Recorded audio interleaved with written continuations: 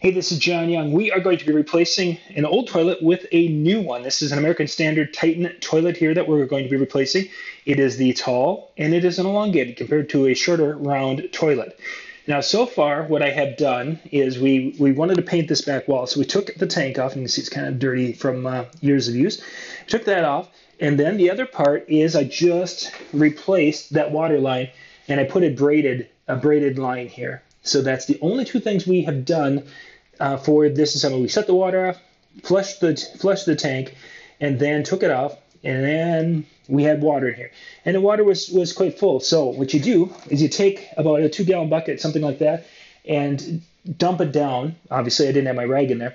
And what that does is that takes and flushes the toilet and only left about 1.5 inches of water, if that. So instead of having water way up here, it had it down so the water was about where the rag is. And then we use the rag to dip the rest of the water out. You can use a wet dry vac if you'd like to, but now it's dry down there, which means that the trap is no longer keeping snow out. That's why the wet rag is in there. Next, our process will be to take the little nuts off down there and get ready to, we've got these little plastic caps down here, and they should just pop right off. And then we're going to be taking the nut off right there, and this is a little, looks like a plastic version, and get ready to put this toilet in its place. So we're going to find a wax ring down there on the floor, and those are not to be reused. A wax ring, here we're looking at this, and this one came with the Titan, and what they are is a little kind of a plastic funnel part. This will sit into the floor, into the bracket that's on the floor, and then the toilet will sit on top of this once we get it lined up. There's two options. We can use a wax ring, or we can use a perfect seal system here. Now, the perfect seal is probably going to be the route I want to go with this. And there's a couple of things with the perfect seal. First off, you've got the ability, if it's a system where it's a little bit higher and you need to have more seal, you could. Some people have doubled wax rings. They make extra large wax rings. Or we can go to something like this, where this will actually sit down over the bolts, the flange bolts. This will push down in there, and you can see that there's that little black in there, little black plastic, that will become, as it squeezes down, that will become the piece that goes into the floor to be that chute. And then this will seal to the toilet. The wax will seal around everything once it's all compressed down, and we'll be good to go. If for some reason we were needing more space instead of dealing with an extra large wax ring, we could use this adapter in there to have a configuration for a toilet that's up off the ground or where this is recessed more. But for this, we shouldn't need this. We should just need this, or we can go with a standard wax ring. But the important part to remember is you can't reuse a wax ring. So let's take those nuts off and get that old toilet out of here.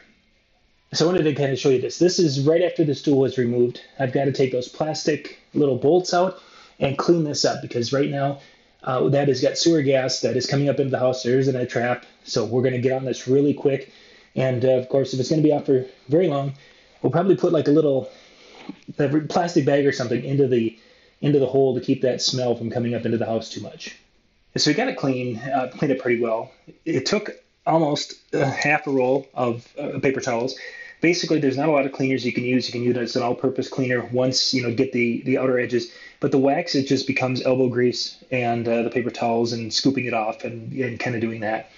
Then we're going to put these toilet bolts in. They're going to go into the flange, one on each side.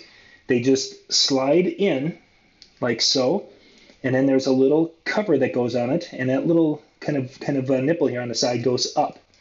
And then you just put that on there and tighten this down, which I'm going to do off camera because I already did one so you can see it. I just don't want to drop it down the sewage line.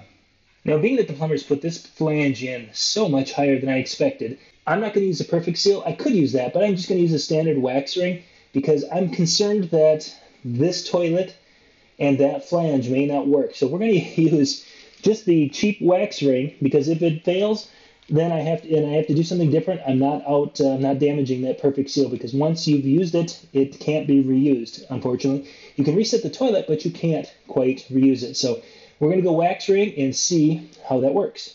So when we go to put the wax ring on, we take the wax ring and we kind of just turn it so it kind of adheres to the toilet in line with the waistline. Then we'll pick the toilet up and put it right on top of those two bolts, and we want to try and make sure that they are to the sides. and then we'll just lower this stool right on. Some people will put the wax ring on that first and lower the toilet. This is the method recommended by the manufacturer, so that's what we're going to do. Now the toilet is just sitting. We just placed it on that flange and got everything lined up. But you can see that the back is up about 3/8 of an inch. We're going to press down on the toilet. Basically, I'm going to sit on this part of it right here. We're not going to use the bolt and try to tighten those up to pull it down. It's got to be pressed down, and then the bolts basically just hold it in place. So let's see if that will work. So we put the little nut, they're plastic nuts, and they're meant to be hand tightened. There's really no way to get a wrench on those, thankfully. And that, between the weight and such, it brought it down a little bit, but not to the point where it was completely flush on the floor all the way. So what I did is I used a couple of these plastic shims right here. I've got one here I put on both sides. And you can buy these at pretty much any big box store. The Mighty Wedge is what they are. And I like these for this type of application more than a wooden one, because a wooden one just wouldn't work. But this will allow us to go and shim that and keep it in one place. So that's what we used under that. And then you can do something like an instant trim around the toilet if you want to. That way it will be all cleaned, have a nice finished look to it. But other than that, tighten it by hand. You can see that there's still a little bit of wax that's squeezed up through here. So I'm just going to get a paper towel and wipe that up. And again, it's just an elbow grease type of a thing. There's no chemical to clean that off. Then we'll be ready to set the tank. That's our next part of this toilet install. As long as we're down here, let's take a look. The little trim caps. Now, in the old ones, you'd sometimes have to cut these brass bolts and then put the things on. Well, you don't have to do that anymore. Once those little handles are on there, you can just literally go and snap those on, and you are good to go. So I might as well do that while we're down there. We're at the bottom of the tank here. There's a couple of things we're looking at. We're looking at, of course, this will go into the center of the toilet right there. And you saw the two holes up there, and that's where our two bolts will fall through. Now this on the Titan, they have got a little retainer to help hold them into place, which is yay rah rah. This little gasket, and it fits right over, and we make sure it's all flush and fitting on there nicely, and just kind of do it. A little tough to do one-handed. And I'll get that seated on there better because it's not seated down here and around. Then the other part is we're going to have a couple of nuts. We'll be going through the toilet. Then on the bottom of the toilet coming up, we'll be putting this little plastic washer on, and then we'll be putting this little nut with a built-in washer on it on that. So it'll be the toilet itself, and then this, and then this, and then we'll tighten it. Now we're not going to be tightening it super hard. We're going to be using their little hand tool here, because if we go and use a ratchet on this or a socket, we're going to break the porcelain either here, or we're going to break it on the base part of the toilet, and we don't want to do that. Now, while we're here, why we went this particular with the Titan from American Standard. This has an insulated tank. Now, in our climate, we're in the northern climates up here in Minnesota, and we also have well water. That means that our water temperature is generally somewhere around that 50 degrees all year round when it's coming into the house. So if you have a time in the summer where you're having the toilets flushed 2 or 3 times in a row, the sweating that will happen because of the tank will be pretty impressive. So that's why we went with an insulated tank for this bathroom, because this is actually one that the children use a lot, which means that the toilet is getting flushed numerous times a day. So let's get this tank set up on top. And the final part, by the way, that's the water line coming in, and that will hook up right over here to the water line. Now this is plastic, which is fine. That is metal, which is also fine. But because that is a compression, it has a little gasket inside it. Let me show you that. We don't need to use Teflon tape or anything. There's a little gasket. That black gasket right there will draw up and touch this and seal up. So we don't need any Teflon tape on either end of this braided line, because that was also a gasketed compression fitting down there. Gasketed there. Into this. Our nuts and things, make sure this is seated properly, line it all up, and we're good to go. So let's put that tank on. Now the tank is on, and I've got the bolts dropped through. Now you see there's quite a bit of a gap here. We're going to be tightening this down, and it's going to suck this down to where the porcelain is touching all the way through here. So that's why we have to make sure everything is lined up so well, is because we don't want to have anything that would cause it to snap. But we're going to be tightening this, and we're going to tighten it basically a few here, and kind of work our way back and forth to draw the tank down so it's touching this. And once it basically is touching, that will give it the stability, and it will be pretty much ready to go. All right, you can see that it seated very well. It's nice and tight here. Take a look at this. It doesn't move. It is all connected now. You got to go back and forth though. You do tighten it up. Don't get it so it's touching here. You get it close, and back and forth with maybe a turn, and then you go to the other side.